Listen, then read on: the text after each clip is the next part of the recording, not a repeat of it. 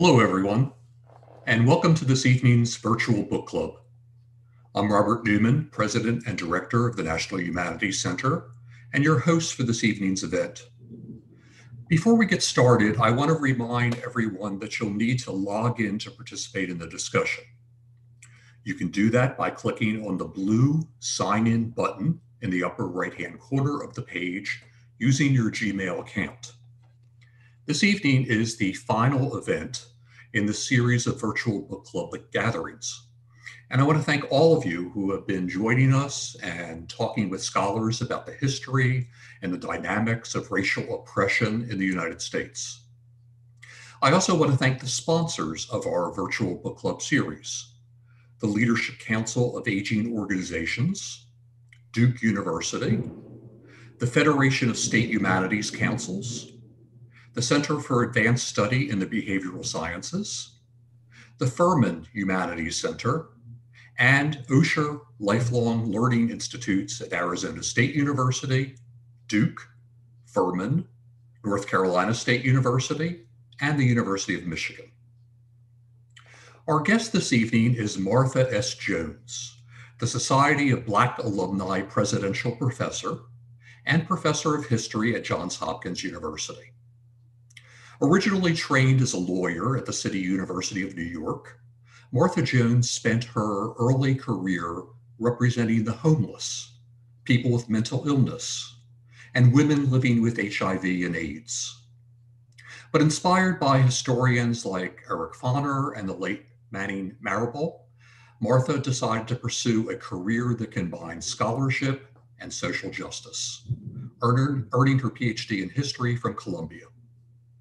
Her first book, All Bound Up Together, The Woman Question in African American Public Culture, 1830 to 1900, examined Black debates about women's rights and led to her co-edited volume with historian Mia Bay, Toward an Intellectual History of Black Women. Martha has received numerous fellowships in support of her work, including a fellowship at the National Humanities Center in 2013-14, when she was conducting work on her book on the history of the 14th Amendment, Birthright Citizens, A History of Race and Rights in Antebellum America. In 2017, Martha joined the faculty at Johns Hopkins University, and she was recently selected to lead a campus-wide initiative examining the history of discrimination at the university. This evening, she has graciously agreed to talk with us about her new book, Vanguard, How Black Women Broke Barriers, Won the Vote, and Insisted on Equality for All.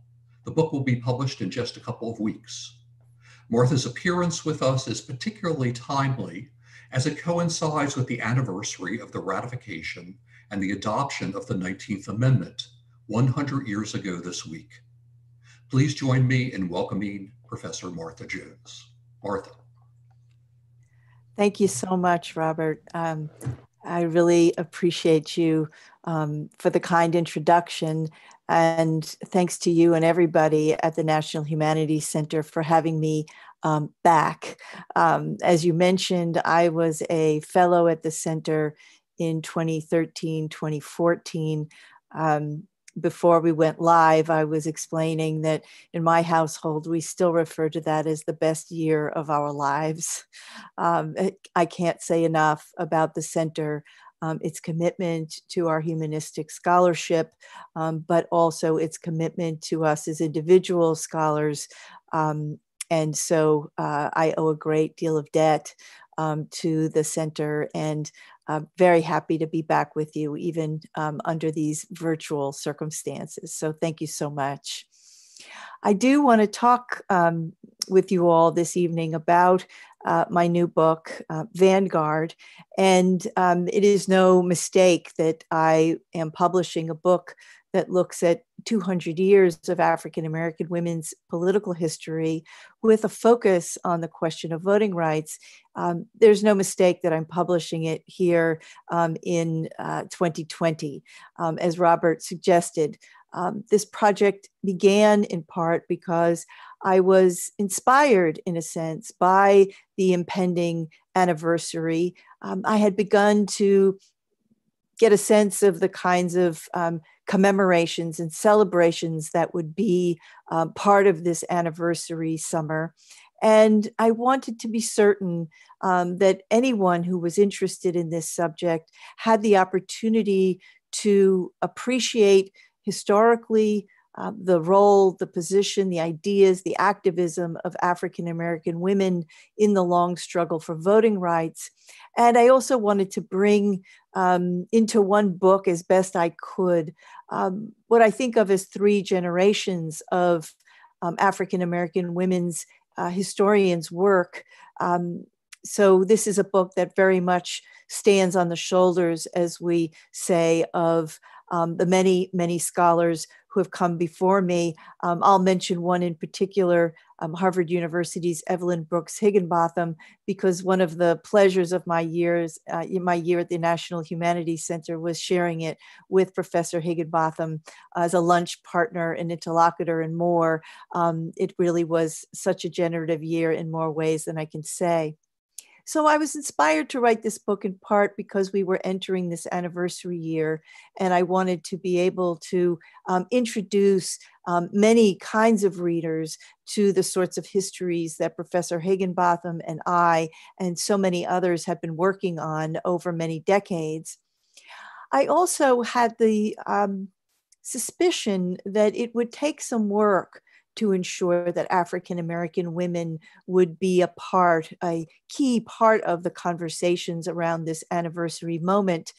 Some of you may recall that it was not so long ago that in the city of New York, in that city's iconic Central Park, that a monument was proposed to be installed that would honor the early history of women's suffrage.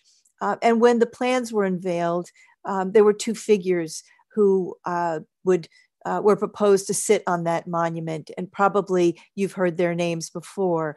Elizabeth Cady Stanton and Susan B. Anthony were proposed to represent, if you will, the whole of the history of women's suffrage.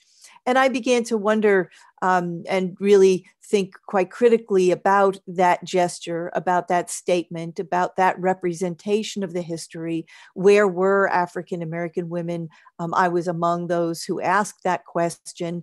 I myself did some op-ed writing in that season to encourage the designers to consider another suffragist from New York State, Sojourner Truth, the formerly enslaved woman, advocate for women's rights, anti-slavery activist.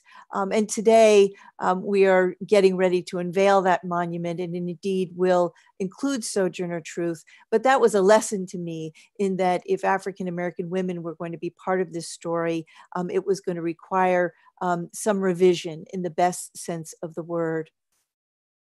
I also was wanting to build on the path-breaking work done by Dr. Rosalind Terborg Penn, who as early as the 1970s was beginning to do work that recovered the lives, the ideas, the activism of African American women in the movement for the 19th Amendment. Dr. Terborg Penn looked beyond some of the standard histories, went beyond many of the typical artifacts, evidence that we had used to write those histories, to write an entirely new story of Black women, particularly on the road to the 19th Amendment.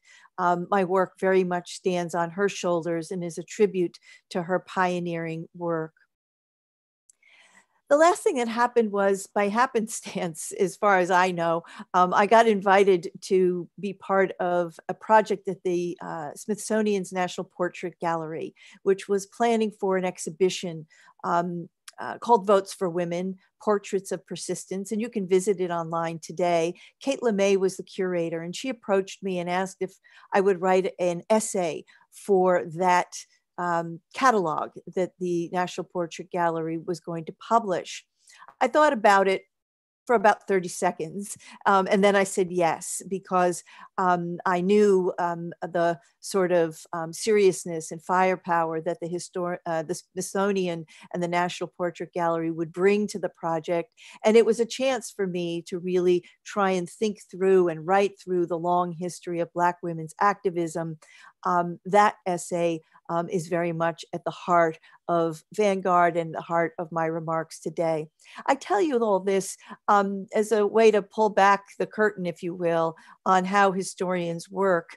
I have written many different kinds of books, but always I am inspired by the opportunity to not only tell good and oftentimes new histories, but also to bring in particular African-American history to bear on questions and issues that are preoccupying us in the 21st century.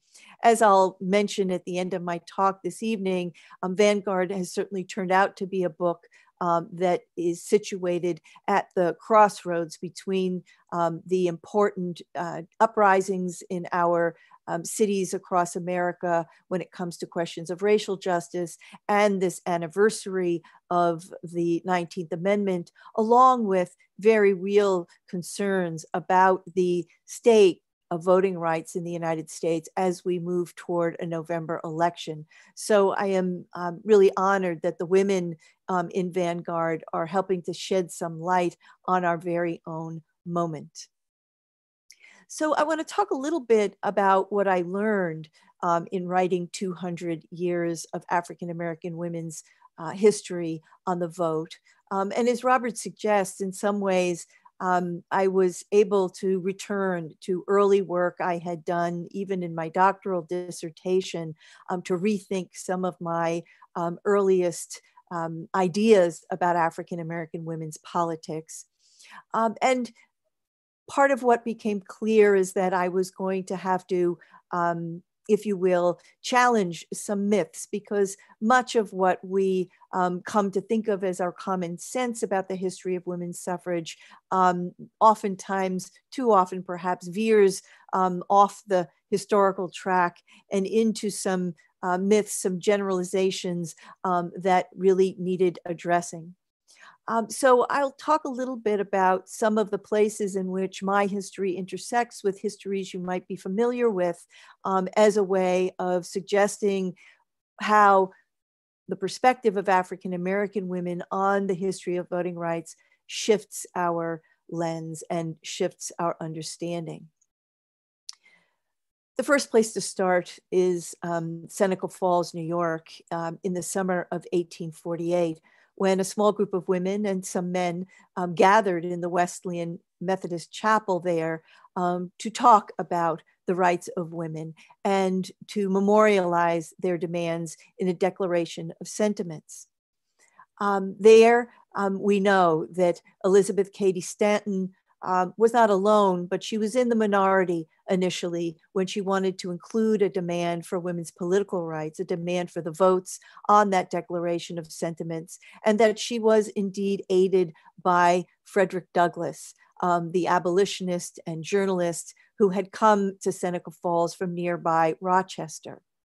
Now, historian Lisa Tetreault has done important work on helping to contextualize Seneca Falls, to teach us that it's not quite the beginning of the movement that we once thought it was, that it was a small and local gathering in which women worked on some very important ideas.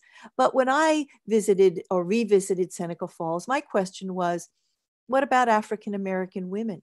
Were they there? What were they thinking about in the summer of 1848? And one of the things I knew from Dr. Terborg Penn's work is that, as best we know, there were no African-American women present at the Seneca Falls meeting.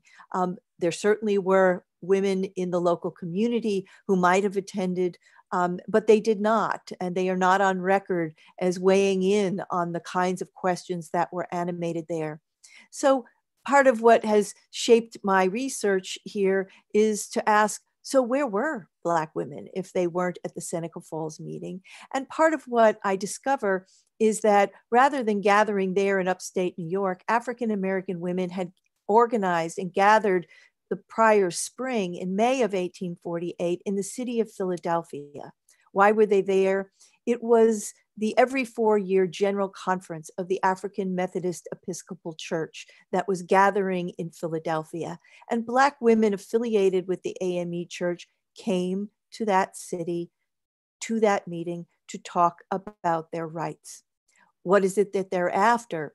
They come to the AME Church because they would like Black women to have preaching licenses, to be authorized to preach the gospel, to travel on the itinerant ministers circuit, and to lead their denomination when it comes to critical ideas about the ways in which faith and politics intersect in an institution like the AME Church.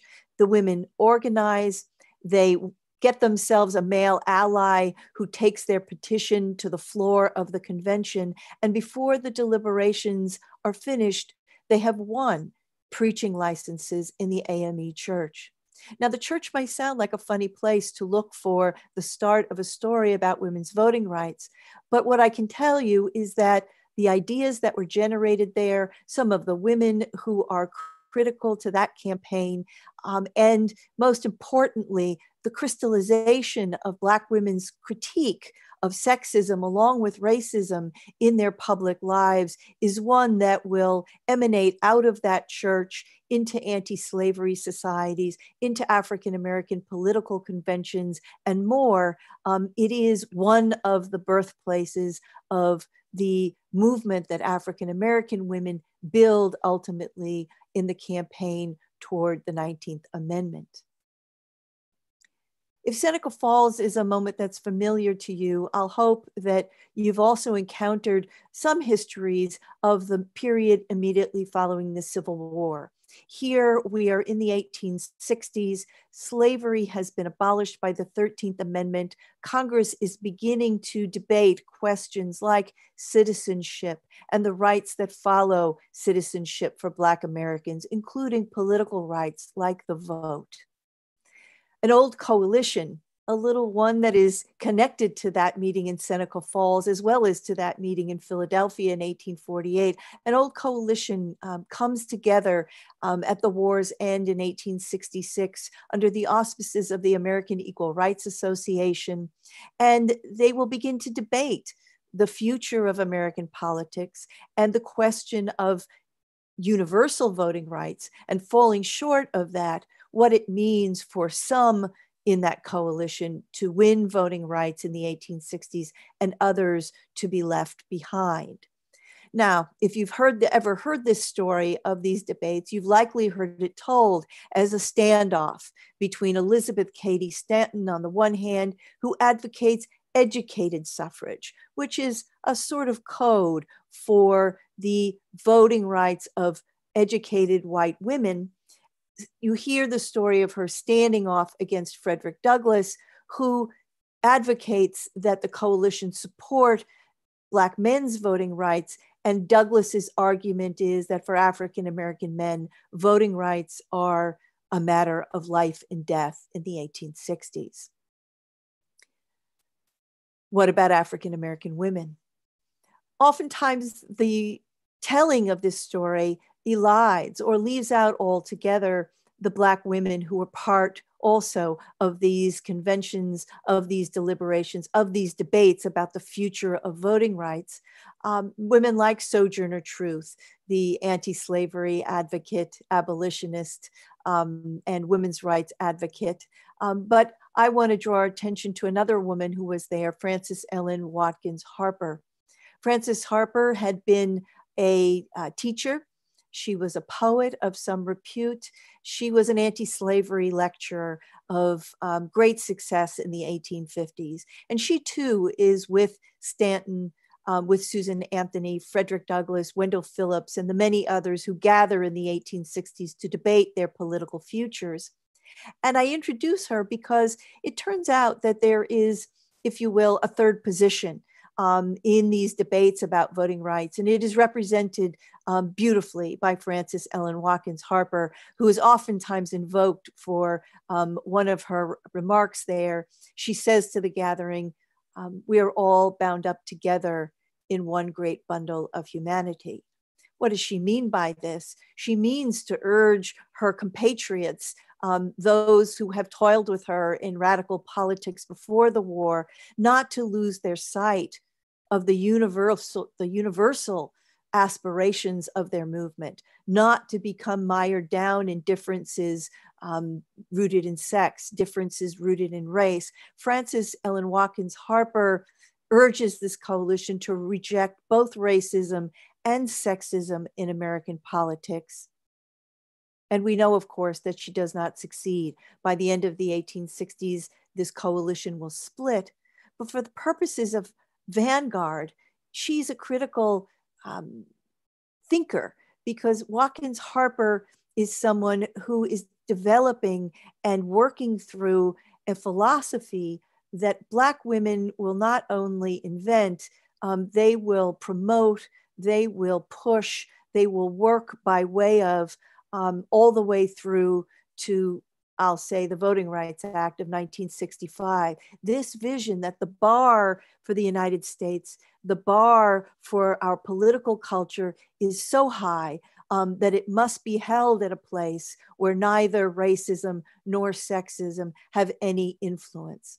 Oftentimes when I say that to my students, they think that those principles are 21st century principles. But part of what Vanguard is able to teach us is the way in which Black women had been working on this view for many decades by the time we get to the 1860s. And they are alone in these early moments of the women's movement. They are alone in promoting this universalistic approach to voting rights, one that, as I said, rejects racism and sexism. A last small vignette in our story I want to tell through the life of a woman named Hallie Quinn Brown. Now, if Hallie Quinn Brown is not a household name, part of what I aim to do in Vanguard is expand our household names when it comes to the history of women's suffrage. And I hope Hallie Quinn Brown is someone that you'll remember.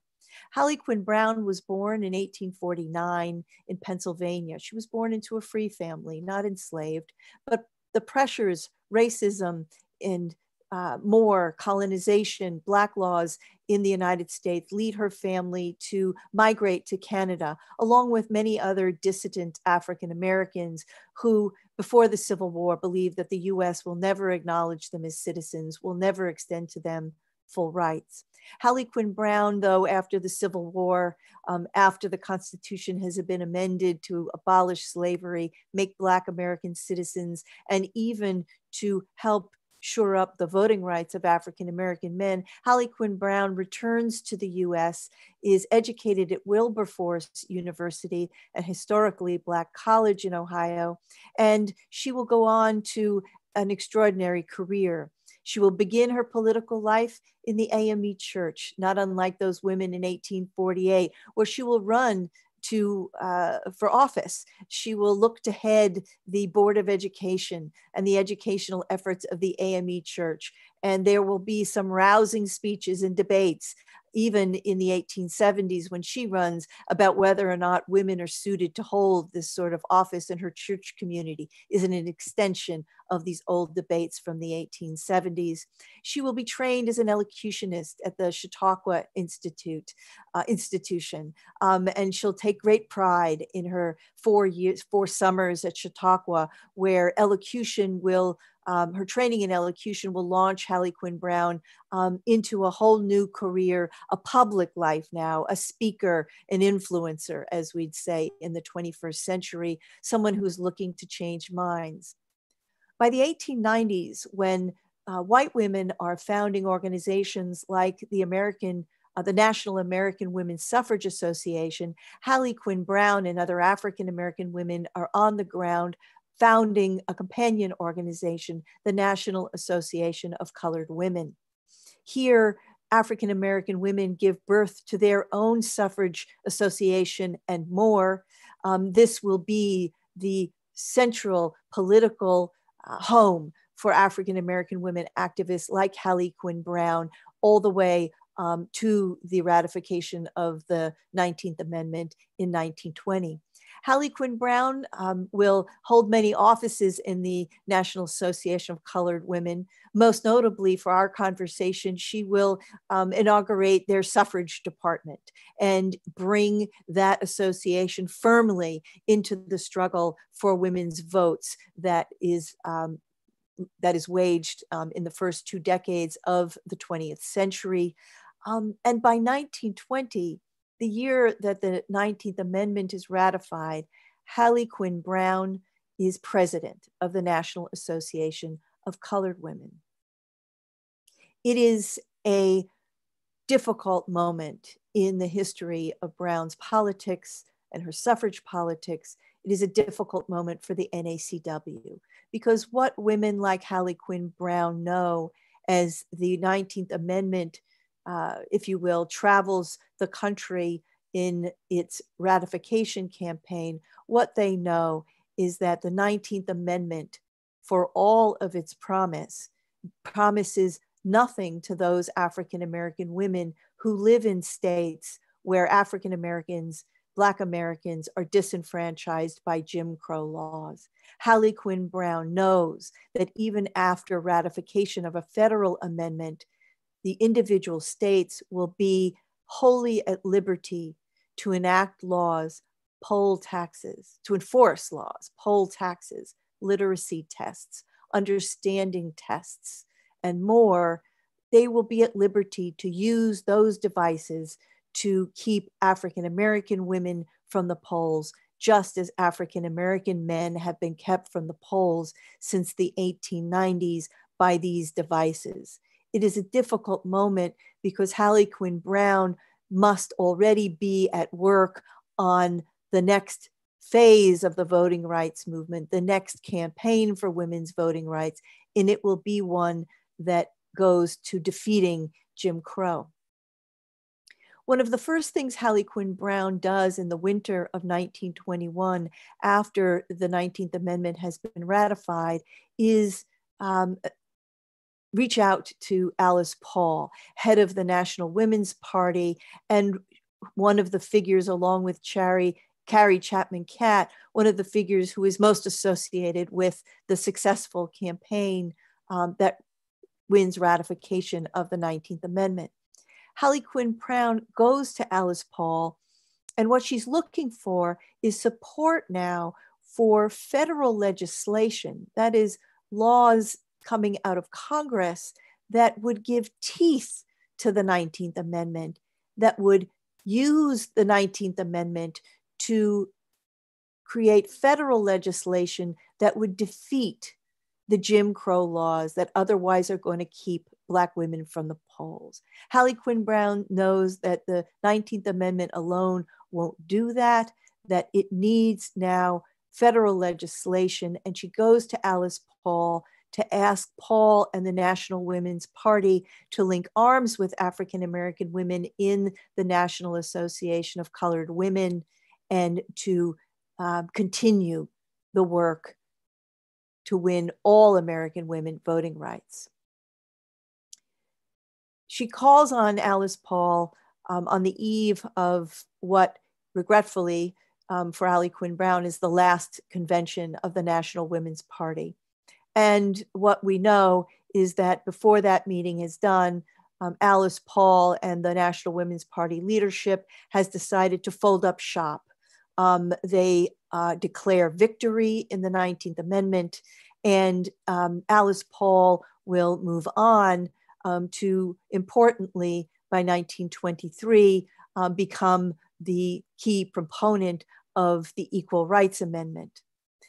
But this means, of course, that women like Hallie Quinn Brown are, if you will, left behind, left to devise a new campaign for voting rights. Black women in the NACW will do just that, along with Black church women, along with Black activist women in colleges and universities, in sororities and more.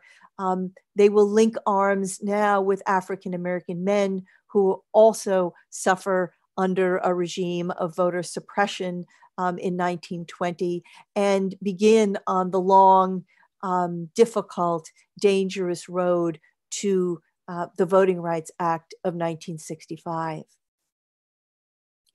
When I began the work on Vanguard and to recover the story of women like Hallie Quinn Brown, I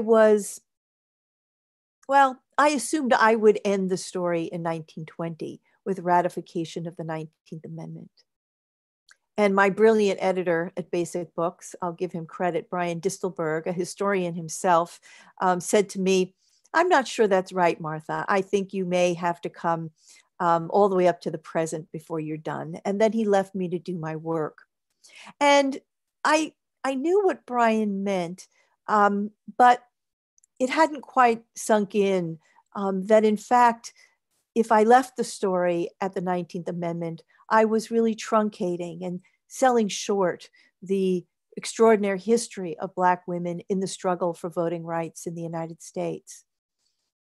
One of the things you should know about me is that I work at home in an office with portraits of the women on my family hanging on the wall. I think of myself accountable to them oftentimes as I'm doing my research and my writing. And among those portraits is a portrait of my grandmother, Susie Jones. And as I was finishing Vanguard, I realized that somewhat self-consciously that I didn't know Susie Jones's story, that I didn't know my own grandmother's story about the vote. I didn't know if she had voted in 1920. She was a young mother living in St. Louis, Missouri. And so I determined before I would finish the book that I would take a detour from my research to see if I could discover her story of voting rights. So I'll end with just a bit from that. I started, as I said, in St. Louis, Missouri, where my grandmother was living.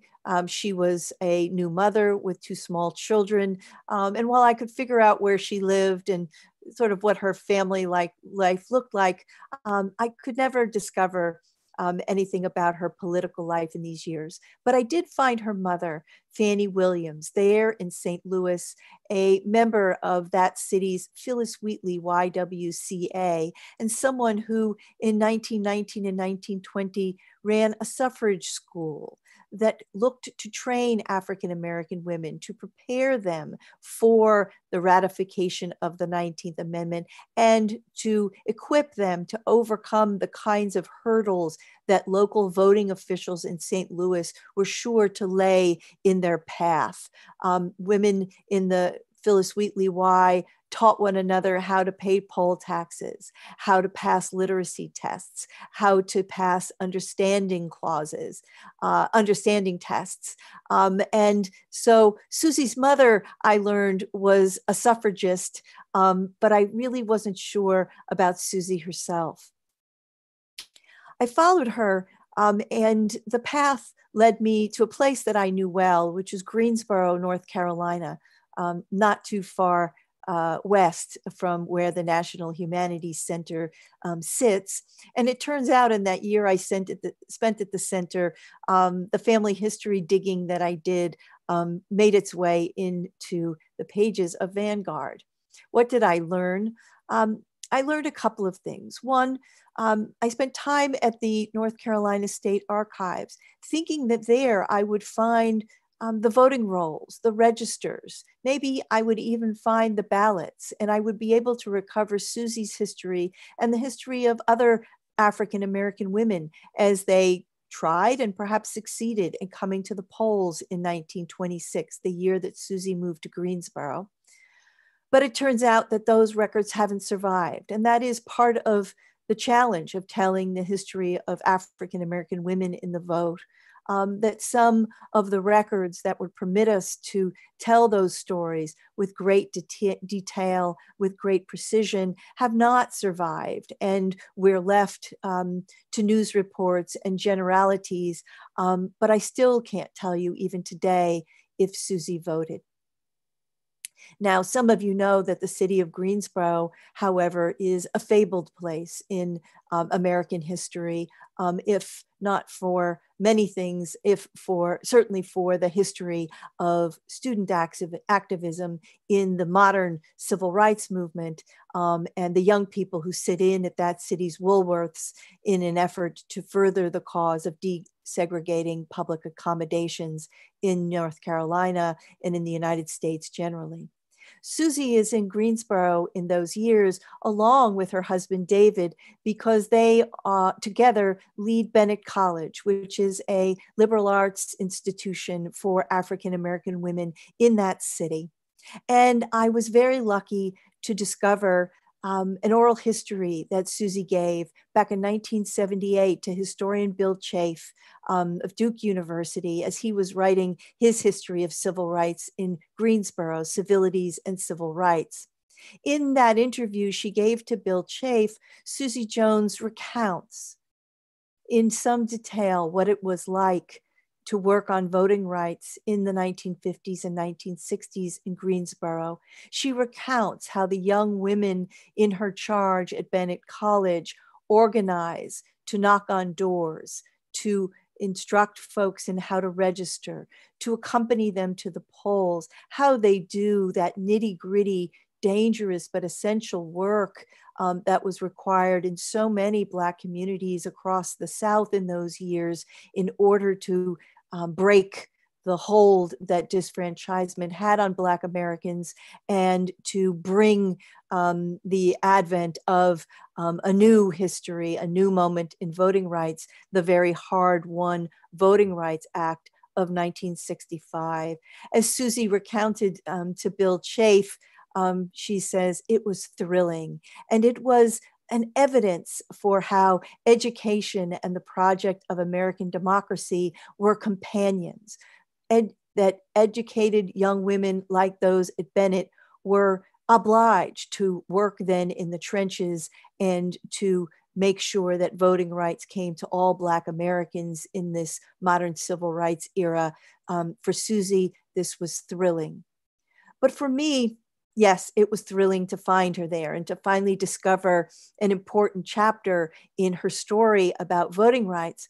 But as important, it turned out to be a key insight, one that really bore out the suggestion from my editor, Brian Distelberg, the suggestion he had made to me many months before, that if I was going to write the history of African-American women and voting rights, I was going to have to set aside old ideas about a movement that went from Seneca Falls to the 19th Amendment, old ideas that said all American women won the vote in 1920. And I was going to have to follow Black women to the many places where they waged the campaign for voting rights, like the National Association of Colored Women and like Bennett College. It turned out that Susie Jones, like her mother, did run a suffrage school, but it was a historically Black women's college in Greensboro, North Carolina. And for me, it was remarkably thrilling to find her there. So I think with that, if it's all right with Robert, I'll wrap up. I'm happy to talk more about Vanguard and of course to talk more about what writing and publishing a book on this topic has meant in our own time at the intersection of 21st century voter suppression, the demand for the Black Lives Matter, and of course, this centenary of the 19th Amendment. But I thank you all for joining me this evening, and I very much look forward to the questions and to more discussion. Thank you so much, Professor Martha Jones, for a wonderfully multi-layered and indeed moving presentation. We have people attending from all over the country and Canada. We have folks from Ontario, New York, California, Florida, Texas, Ohio, and a number of other places as well. Let me start with a question. I was really taken by the family history that you presented. I wonder if you could talk to us about any interviews you might have done with descendants of any of the heroines that you studied. I am I'll confess that I'm a 19th century historian by training, and I lean heavily on oral historians like Bill Chafe, like Mers Tate, who had interviewed not only my grandmother, but many African-American women of her generation as part of Harvard University's Schlesinger Library collection, the Black Women's Oral History Project. So I benefited greatly from the courageous and expert oral historians who came before me. Though I will say one of the great honors in doing this work has been to come to know Michelle Duster, who some of you may recognize her name. Michelle Duster is an intellectual, an activist, a writer, and also the great granddaughter of Ida B. Wells.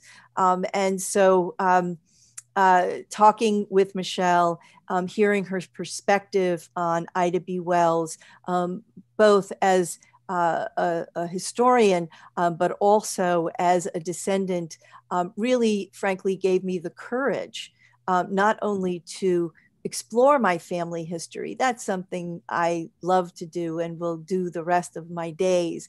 But Michelle Duster really gave me the courage, the backbone, not only to do that research, but to write about it, to publish it, to begin a historical book with a word like I. And so I'm deeply indebted to Michelle, her work on Ida Wells. She has a new book coming out this winter about her great-grandmother, but her model, which is to encourage us both to be rigorous in our research, but not to shy away from the ways in which our research also runs through our very personal lives. We have a question about asking you to talk a bit more about the legacies of these women in the realm of political organizing and activism beyond the struggle to obtain the franchise. Yeah, thank you for that question.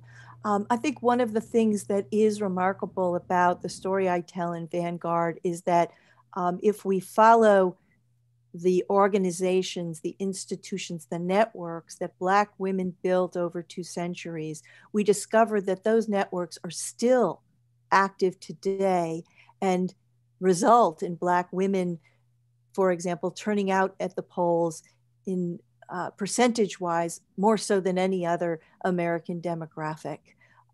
So what do I mean? That still today, African-American women are organizing in YWCAs. They are organizing in AME church basements. They are organizing through sororities.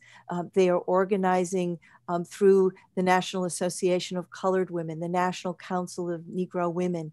These are old organizations built by Black women over many centuries, and they turn out to be the key to understanding the power of African-American women at the ballot box even today. I would say, for example, the election of the Democrat, Doug Jones, to the US Senate in 2017, and a very close race in which African-American women turned out disproportionately, and then 98% of them voted for Doug Jones, resulted in the flipping of that Senate seat from red to blue. And it was a testament to those institutions, those old, venerable, essential institutions where African-American women organized and got one another to the polls in 2017. The legacy is very real, very palpable in our own time. Another questioner asks, were there any Black women in the mid-19th century who, like some white women, opposed fighting for suffrage? Oh, that's such a good question. I don't discover outright anti-suffragists among African-American women, though I'd certainly be interested if other research reveals that there were anti-suffragists among Black women in this period. But I do discover debates among and between Black women, most notably between Mary Church Terrell, a Washingtonian and president of the National Association of Colored Women, the first president, and Mrs. Booker T. Washington of Tuskegee, Alabama, Margaret Murray Washington, a subsequent president. And these two women really disagree. Terrell is a full-on radical suffragist and encourages Black women to use every tactic at their disposal to win the vote. Washington takes another view. She believes that if Black women are too strident, if they are too radical, if they follow, for example, Alice Paul as she organizes women's parades and later the picketing of the White House, Washington worries that African American women will pay a particular sort of price reputationally that white women may not in fact pay, that Black women are more vulnerable in the public sphere to ridicule, to denigration, and even to violence. And so these two women debate the question of tactics and how deeply Black women should step into the suffrage fight. But even Margaret Murray Washington is going to organize suffrage schools and citizenship schools and encourage African American women to be ready so that when a 19th Amendment is finally ratified, that they are prepared to exercise their full rights as citizens. So disagreements, but not quite an anti-suffrage, suffrage disagreement. Can you speak a bit more about the role pre-1848 and the cross-section between abolitionist and women's activism? And this questioner also asks, why is pre-1848 history so underrepresented?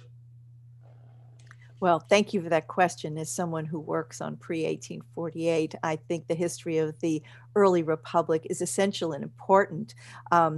I'll say to you, you can't understand the history of women's voting rights and the 19th Amendment if you don't understand, for example, the terms that set the US Constitution, which is silent about voting rights in the early republic. You can't understand how federalism, as instantiated in the US Constitution, defers to the individual states to determine who votes and by what terms, such that we always, until today, live in a patchwork nation where voting rights are uneven depending on where you live and who you are. So yes, to that early history. But more to your question, I begin Vanguard in the 1820s because what I see long before meetings like Seneca Falls or the women's conventions of the 1850s is the necessity for African American women, first, if you will, to develop a critique, a political philosophy that will undergird, that will rationalize, that will articulate why it is that they believe political rights, including the vote, are essential for Black women. And what I discover are some remarkable singular figures. Jarena Lee, a Black Methodist preacher, Mariah Miller Stewart, a civil rights activist in Boston, Sarah Mapps Douglas, a literary society organizer in the city of Philadelphia. All of them by the 1820s and 1830s are using the pulpit, the podium, and the pen to set out the terms of a political philosophy that we heard tonight, echoed by Frances Ellen Watkins Harper. These are all women who say, we have deep concerns about our communities, about the nation, about democracy. From our position, it appears that the way forward is through the elimination of racism and sexism. Even decades before Seneca Falls, African American women are forging this perspective, and it's one that will take them, I'd say, all the way through to the 21st century. Thank you for that. We have another question who this questioner is intrigued by your presentation about the role of the AME Church in your history and asks, maybe we look to the churches today to combat disenfranchisement. Absolutely. Take a peek in a church basement the weeks and months before an election, and you will find African American women and men still at work voter education, voter registration, voter turnout. The AME Church is one of many religious communities that are essential to the African American politics even today. I'll point out that while the struggles in that church begin with some fundamental questions, can women have preaching licenses? Can they be ordained to the ministry? These are questions that occupy the 19th century. Those questions continue into the 20th century. But I'm pleased to say that today in the AME Church, women sit in the highest office within that denomination, elected there by men and women in that denomination. Bishop Vashti McKenzie, the very first woman to be ordained as a bishop in the AME Church, an active, dynamic woman who very much speaks to both the spiritual and the political concerns of her denomination and its community across the country.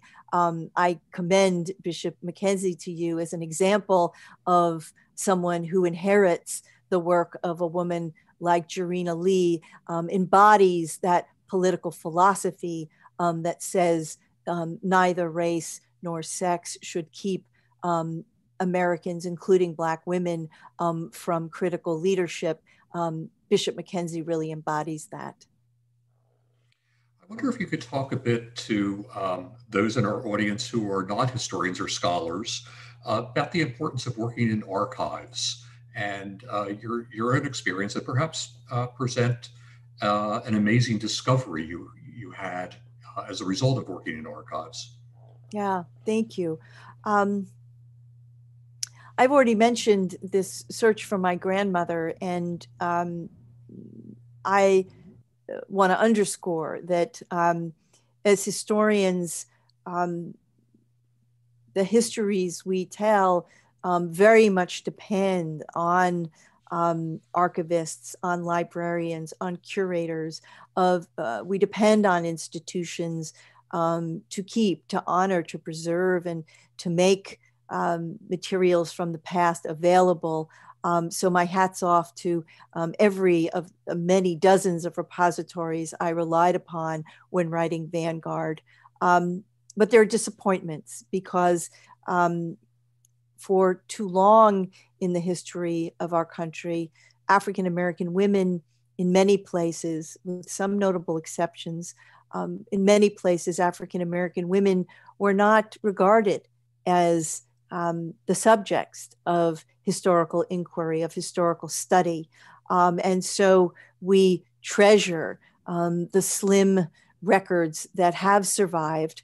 I'm really indebted to Black women themselves, those going back to the early 19th century, like Jarena Lee, who pens her own memoir and leaves her own record, even when no one else much appears to value that record. Jarena Lee makes her own record. And this is true for many of the women I write about in the 19th century, who are sure to use the paper and the pen, the book, the pamphlet, the tract, to tell their own stories.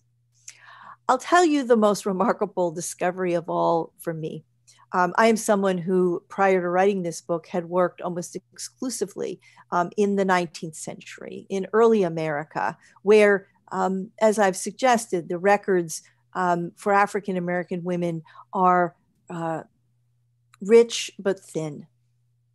And then I began to ask questions about the 20th century and discovered that, in fact, there really is a different sort of archival record that characterizes the 20th century. Black women are organized. They understand themselves to be the worthy subjects of historical inquiry. They work in collaboration with important institutions like Howard University's Moreland Spingarn Library to preserve their papers. When I got to the 20th century, I was overwhelmed by the collections at places like Howard, at Harvard University's Schlesinger Library, at the Radcliffe Institute, and many other places. I benefited from projects at places like the Library of Congress, where the papers of key figures in my story have been digitized and can be accessed by folks even in the time of COVID from their home computers. But there's no question that that work continues. Part of the reason I shared my grandmother's story was to plant a seed that might inspire others to interview the elders in their family, to write their stories down, to preserve those stories, both for your own family's pleasure, but also for the historical record. And so I'll make that pitch again, which is to say, we today are in a position to create our own archives, to value those histories that we think are important. And so I hope that in addition to hanging on to every diary and letter and whatever else might be in that box in your attic, that you also take these times in close quarters to interview the elders in your family and learn something about their story of voting rights. Those are stories that are valuable to all of us. So tonight, Kamala Harris is going to be accepting the vice presidential nomination for the Democratic Party. Do you see this as a kind of culmination of the history that you're presenting, or is it dangerous to think that way? It is without question a sort of culmination of the history I have written. Now, I did not know Senator Harris's fate when I was finishing Vanguard, but what I knew as I was finishing this book is that it was really, we are ready to set aside the sort of distinction that would mark Senator Harris as a first. She is a first. She has been a first in many aspects of her professional life. And still, I think what Vanguard demonstrates is that here in 2020, African-American women in politics are a force. Why do I say that? Precisely because it is across generations of Black women's activism that the foundation is laid for figures like Senator Harris, yes, but what we know about 2020 and Vice President Biden's quest for a running mate was that there wasn't one Black woman on that list, or two or three or four. There were 6 African-American women on that list. And that is a reflection of a generation of Black women who have prepared themselves for this moment, who were ready to step into history when history opened the door to their opportunity to join the Democratic ticket. Kamala Harris will be running this fall alongside more than 120 other Black women who are vying for seats in Congress this year. That is a number that dwarfs the record 48 Black women who ran some years ago. And so I call these women a force. They are the inheritors of the Vanguard, the women whose story I tell in this book. And they are indeed going to lead this country in many ways. We know that they are not cookie cutters or figures or interchangeable, but one of the principles that they all exemplify is that was articulated all the way back at the beginning of the 19th century, that neither race nor sex will arbitrate political rights, political power in the United States. And Senator Harris's nomination tonight is one important embodiment of that principle. Thank you so much, Professor Martha Jones. Your book, Vanguard, How Black Women Broke Barriers, Won the Vote, and Insisted on Equality for All, will be available very, very shortly. Thank you to everyone who joined us tonight. This evening's event has been recorded and it will be available here on the National Humanities Center's YouTube channel. If you would click the subscribe button and the notify bell below this video, you can be notified of any future discussions, other videos from the center. You may also visit the nationalhumanities.center.org website to learn more about the center's work and other opportunities to explore the humanities. I very much hope that this series on racial justice and injustice has inspired and informed you. I want to wish you a good evening. Please stay well, stay safe, vote, and make sure your vote counts. Good night.